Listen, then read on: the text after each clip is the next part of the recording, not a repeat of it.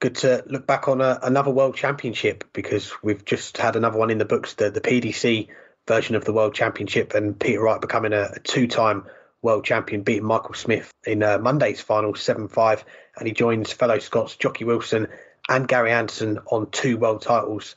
Does this make Peter the best Scottish player of all time? Ooh. And we talked a little bit online about this. I think that's part of why it's on the list right now. And he's closed the gap significantly on Gary Anderson, and maybe even more than I thought he would have, just in winning this event, because it's how he went about winning it. And not just that, how he went about those last 10 legs, averaging nearly 114. Okay, Michael Smith dropped off a little bit, and Michael Smith didn't put pressure on him from 2-0 up in the 10th set, where if he'd been able to throw in a good leg in any of those, he may have won, and may have won that set at least to go up 6-4, and who knows what would have happened. But Peter Wright didn't do anything wrong for 10 legs. Peter Wright didn't have a leg that went more than 15 darts. He's shown that he's added something to his repertoire that wasn't there before. It wasn't there before he was able to beat Michael Van Gerwen 2 years ago. And a lot of that does come with confidence. But if you look at what the all-time greats have managed to do, what Phil Taylor is able to do when he was at his best, what Michael Van Gerwen was able to do for a good 4 or 5 years, what Gary Anderson was able to do for a couple years. And that's be able to win regardless about what your opponent does and regardless about what you do on the day. Finding the way to win, to be able to scrap out a match when you're, or let me scratch that, to scrap out a tournament when you're not at your best, like Peter Wright did at the Players' Championship finals a few weeks ago, to be able to just bamboozle and pummel your opponents into submission and into confusion, like he did against Michael Van Gerwen at the match play 6 months ago, when he averaged about 110 in a long form match. Granted, he just averaged 114 over 10 legs. Not as long as first to 16, but still shows the standard he can do against world-class opponents. There was nothing Michael Van Gerwen could do in Blackpool, because Peter Wright was playing at that level that very few have been able to do. But also to be able to lift your game from nowhere, like he did from 5-4 down and 2-love down in that 10th set, and be able to go from a player who's looking clearly the second best player on the day, and like he doesn't have what it's going to take to be able to just out of nowhere find those gears.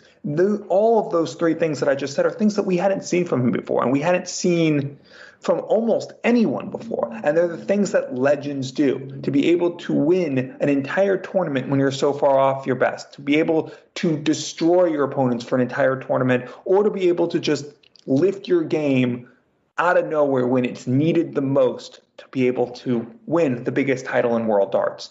That has now elevated Peter Wright not just into the top 10 players of all time, but into a true legend tier of players like Phil Taylor, Michael Van Gerwen, and Gary Anderson. There's a couple others that you can throw in there as well. Raymond van Barneveld at his best, obviously. And then you go back, Eric Bristow and few other players. I can't comment as much on whether John Lowe could have done that, because I didn't see John Lowe day in, day out. I've seen some video highlights. But at least from players from the last 15 years, there's not many that have been able to do all 3 of those things.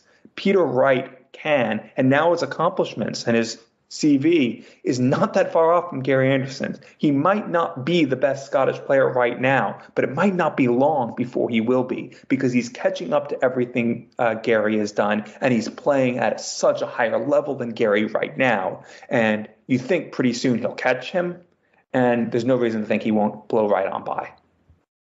What a question to start 2022 with. A question, I'll be honest, I didn't expect to be answering, because on our last episode, I did back Peter Wright to make the final, but I did have Gerwyn Price to defend the title. But it is Peter Wright who's not beaten Gerwyn Price on the hockey, but he has beaten him to becoming a 2-time world champion, and now having those 2 world titles on his CV, like you say, that really does propel him into that top 10 of all time conversation. And we've discussed it a few times in the last 2 years since Peter Wright's gone from having 1 TV ranking title to now 6.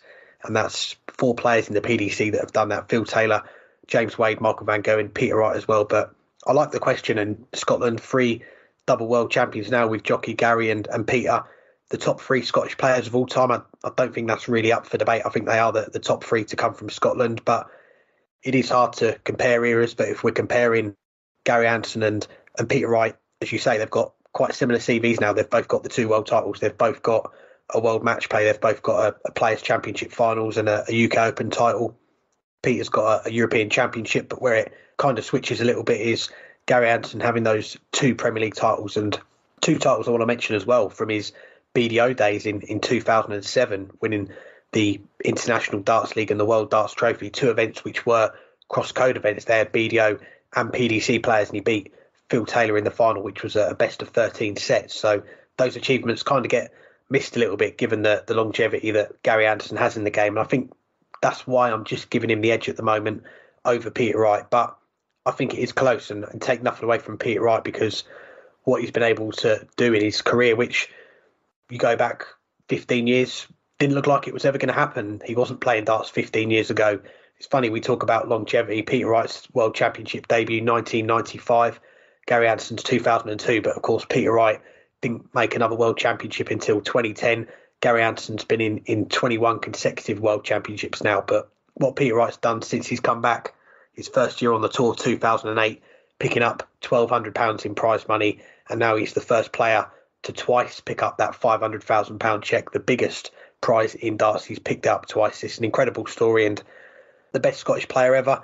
Again, I think I have Gary Anderson ahead of Peter Wright, but you look at what Peter Wright could go on to achieve if he carries on the way he's going this year.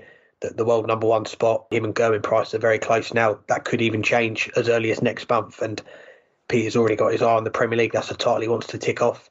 If he ticks off both of those things this year, I think the gap closes maybe completely, I don't know. But I think, Peter Wright, if he carries on the form he's going, he's got a real chance of finishing as the best Scottish player, and maybe even a top 5 of all time player.